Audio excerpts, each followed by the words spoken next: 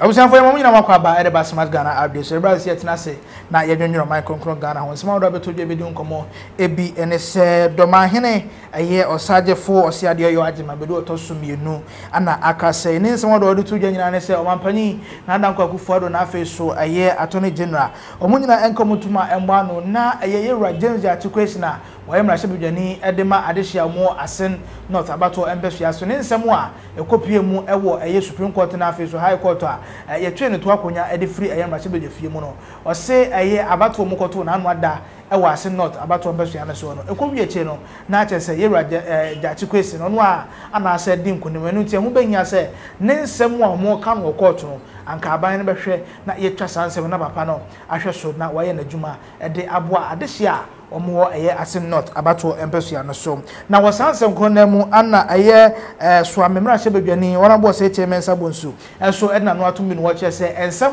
Dormaahene ejina simpie ne apaso ekanye no one no eye adwene a enye ye de biara da eni kwan se Dormaahene ba bonten ebeka sansem no se omampani ana afesu so eye attorney general entwe sansem a efa eye wura James Atikwesi ho no omo ntwe sansem no ensan emfa free eye Supreme Court na afesu High Court no na wasa ensem kwana mu ana eye member of eye General Illegal Council ana afesu eye former president Ghana Bar Association yewura Samuel Okujeto enso so ena ekase na ne nsem do no so di tudwa nyina ne se ensem do yewura eye Dormaahene osagefo osiade eye agema bedu otosumienu eka ye edefa yewura James Atikwesi ho se anka ne nsem no ye ntwam no ana papa ye di tudwa eye Okujeto so di tudwa no che se Dormaahene obi a oye High Court judge pa ana betra bonte be kasa ansem ati sei ene onya judge ni papa eno nti eho bahia se yewura eye Dormaahene be resign as a year High Court judge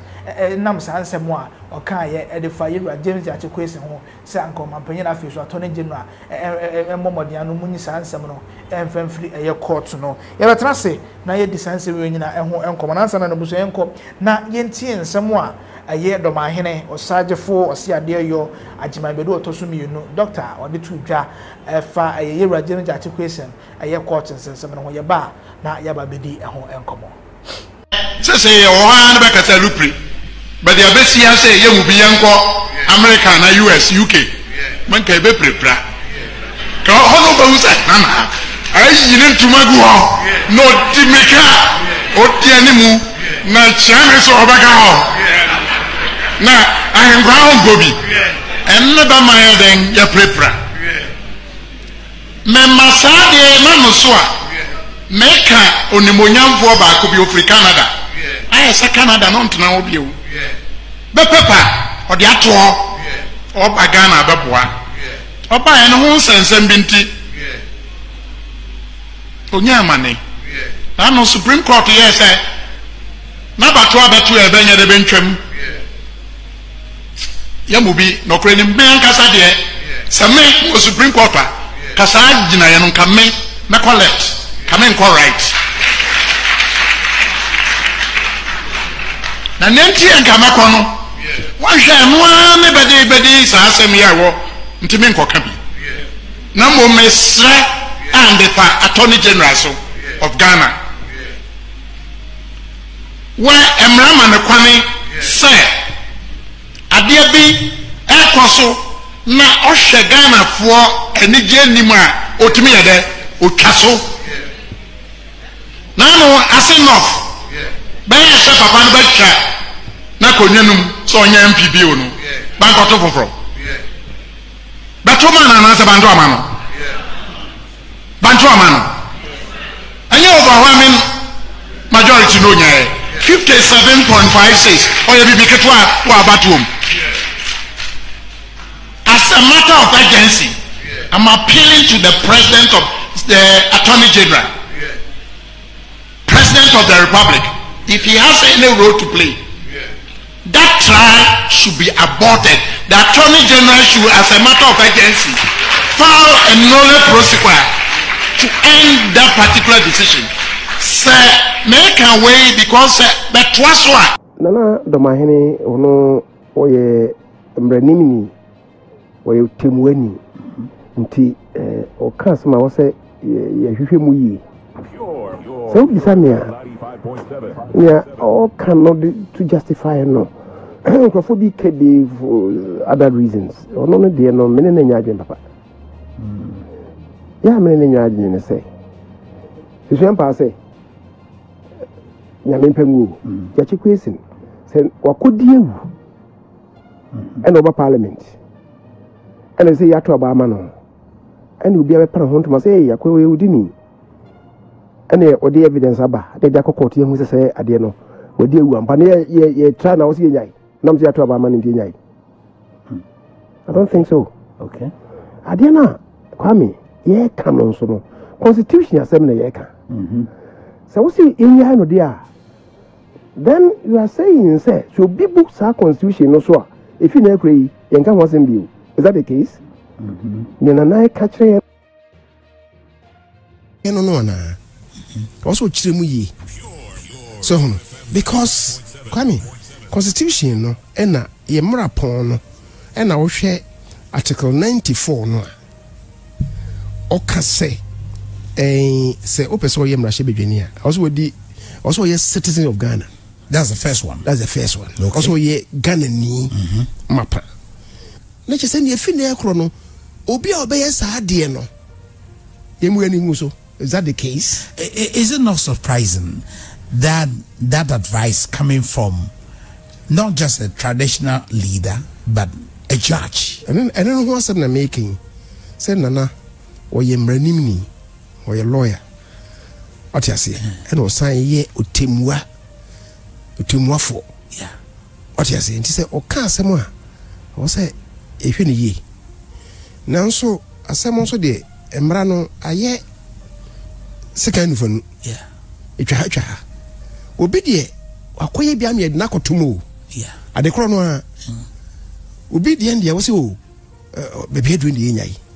At the Musani to Abamanawi. Did the state stop? Or my name, Yai, a Persuno, a Nekotum, or buy an anche and a Obiwuye. What you say? Yet then I will say, wait. Penisi okoto de neboje enyanche de wongo. Is that the case? Na me new penny ka a speaker also the selective justice. What is selective about this? Ademu yadne ko tumu ne speaker no a member of parliament too. Yeah. What was his pronouncement on that? Was it selective justice? And selective justice. Who party in India didn't could be also a selective justice. What is selective about that? Unless they wouldn't say speaker ni mse bi ankrofo bi o parliamenta won so saade ne batapata omo a bia emeda adie bia ni no okasa sadenti no okasa de na wo adanse on famra se woni saade no adanse de na speaker of parliament wo ko jira ba bi na okasa na wo so o ya ma ho ayehu pani nkasa sa especially saying say a selective justice yimu na ban no ye Obusia for nipa kotie ne aye Dormaahene osagefo osiade yo agima bedu a otoso mienu ne ana etwegu ye betena se na yedi eho enkoba na makwa ba Ajoso bibi okoboko Yami Adom ye da obade ase. We say it as a test. Yes. And we shall always say it according to how it's supposed to be. Nana Dormaahene so ni sema nana no. Yeah. Because ye duanani do sema nyabunu ne so ye duana fo nyina ya sifri doma. Ntino and I respect him so much. Unya ohene now or your voice shows now or also to make kabima for the betterment of the country and for the developmental of the country and also a idea eboa so what I say. Then so nana samia okai nana me madwene mu de we twachia no nana twachia no nana jimambadu si ade we twachia no the entire we twachia no say abra wutu akurafo ana wutu aginamuafo no na wutu akura nsofo ana senso akura na wutu fu dia wutu na wutu mama nsofo se mama nso ya susubon bia na ahunye nwam kakra na wa attract akura na wa me wia anwum ya kaso okoromfo ade tena me kasa yen twasem no because wadim na shemedwam ni nti na osi etwam ana se yen twam because asem no munyedu a osi ye de ema development ka so what you say in the first place eya den kro na obi a wogina court oye di na asem a ye ni na asem wieye ye tumi ma no tumi se onsan ko gina ade kro no a ye de ho charge abono ne ensan ko to no so aba senseless opipia na nsabo mu pipa ohwe maja chikwesi sa ko gina ai se ye nkoto so aba wa bla ye nka na semu no omo amwa o man no causing financial loss to the state. We are one of them. Because nipa no so court na asema the legal criminal offense there. And so say man kwa so kokogina. Enti mo man kwa mokogina de that means na sam ne munye du bia biem. Nti ama no kwa na kogina de ya. Ene na ye pekwan bi so atumi ama why na adwuma de fine. Na mo se na nanso abaka say yenya mo yen yenya yenkasem no. Or starting said there, or patcho. Or say, I'm pleading to the president. Baby, so I say, this matter cannot go on. You're authoritative. You are giving order. So what I say, especially when you have knowledge about what you are saying. Or you're a lawyer, or you're a judge. Until you know better. Until the first year, and go for a tour of other Abusa can they want to Obama. Yeah. Abusa know a certain MP. But I'm not born no kokodem.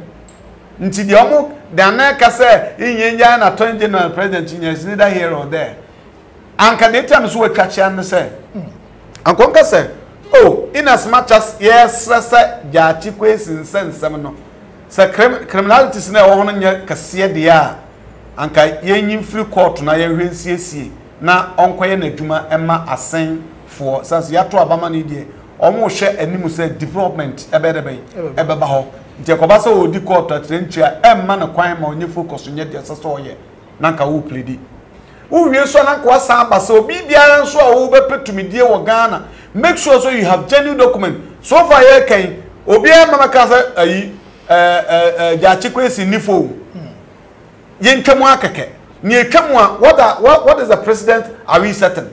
Na so obi ebetu ya traba bi opebi atam opebi no abe de opebi a na na ka so sa ka say ye de play be sia say ye be fa de akobruchi ani ahwe aka obi biti obi kro konso ekuno yampa ba jachi kwesi obi amfa plane kosi Canada say wod no ba Ghana na be duru etete no ufri ha na wo kọ e de plane kro be sia kọ a emre ho be di so fancy de plane be sia so wo ye de plane be fa no ukodru asasu se kim obaka so nya Ghana ni biem o ya America ni so oba prince adia ye nkom prince adia o konso awunsia biem so oba prince adia nkom anka ukodru na sa wo ye ho sneak way sneak true na wandi na nso bi Ghana na emra ba chewo eti adia ye mra de na ye mra eti na ka dia anka on kanso na nya afutuo se obi because e bi asida even though some man be say Abu Sakandede no was a bit different from this. Though it's similar, but anya the crow. It anya the crow then na yen share the criminality is a new form there. Yen pre-kwasa ko do court na sa ko iba. You are certain about president at was next time. Obi anso betumi ibi. It me enfa humobro en kokọ konema e basa ye twa sabone ye rebe. E de ato. Na emos na sanso emu yedu. Pass ye jemu che na nya ye dia. Ene no wo mo a ehwe so mo de fie ena mene dompe. Say nipe wo court edina sanso ya prince on sanko gina badia o ma Ghana ka nti next government bia na say wo so mo te committee na ho akra na ekote why na ekote sa committee no because obi oja cause na some is dangerous dia adeti e man kwa so on sanko gina e wo the same charge na ho e wo say bia sese de sa charge na de born before no was settle bibi awi but was settle and almost swear James Jachi Kwesin e wo parliament as a new member of parliament floor. But Ubeje say NDC for and I said minority no more parliament in national white, but NPP only majority no be anywhere musi parliament house. I will send no more bankua. I'm confiding to my so. Nasa too. As a man ye dear grow, bra. I'm telling you honestly, how can we allow him to stand to be voted for? Ne atwa ma no wadi. Na fe say yes no go ja kon say akoy 2 ways so. De be ye bia de kada be bro man no. 2 ways e bia be bia apart from say be present onye on to aso enye na ade e no kura so sa de kaba bre because e ba sa ye twa e sabone so ato ma nkofo adache omo opese omo so be free omo krum aba ba ye bibi krum ha. And I say ye koso so edi asam na kodu pepe so say criminality so mte so okokodem a then we are going to have another by election. Yes, we have economy now ye kope $3 billion ko 600 million dey amaye. Nti why are we doing this to ourselves? Etiyen kan kwenche nipa. Why na ma wan na hwe ma Jachi Kwesi se gina ye. Nti NDC party kakraka da we. Omunye nipa bi enyina bi apart from Jachi Kwesi.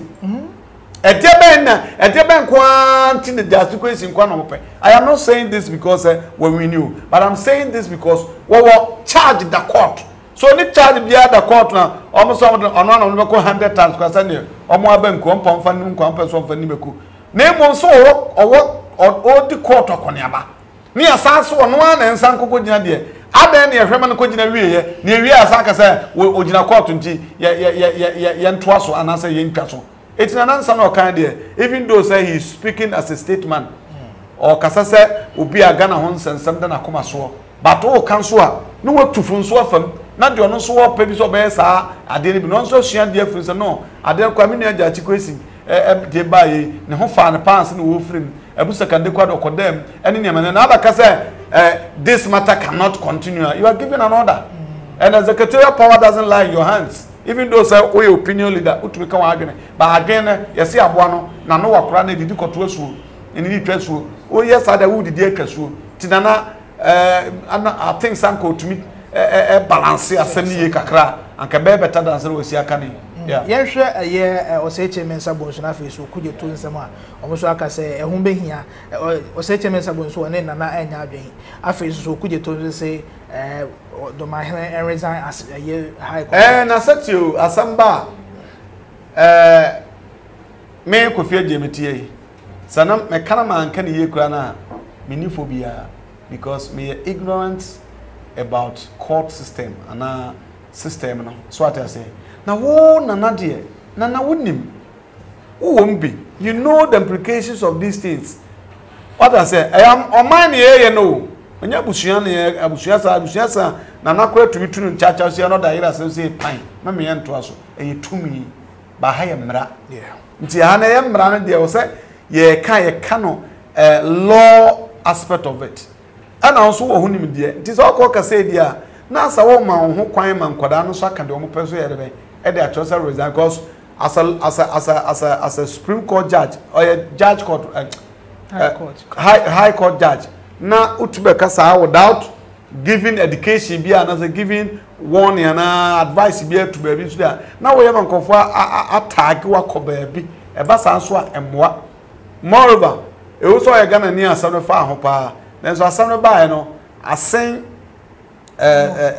north hofo no asen for ahemfo no omo we what is omo kasa ana omo de omo tanje Jachi Kwesi nti asem bia ba na so baka bia hunu ba bia wo kwakoso asem no ene ba bia ni ko wie sada be ya onfa ho nkoto ma obi and disrespect e bia nza okuja to sin on resign so what I say ade to okasa because unimu mra no emna no so sai ena wo kan de unimu yi o ma sabi o party atade bia be hyew ntina wo kasa de wo kan no ana ena nya no kwaso ne de edi kan ye wonko MPs ni bebre kwa da so gina court sisi e adan na Jachi Kwesi de na ababe center of yi nti wo kan no aka no so wo hu bi si aka no sabi ya wo attract any EBF from different quarters yeah na ne bera se busu afafa comment section as like share for enso enye bi enhwe yakramo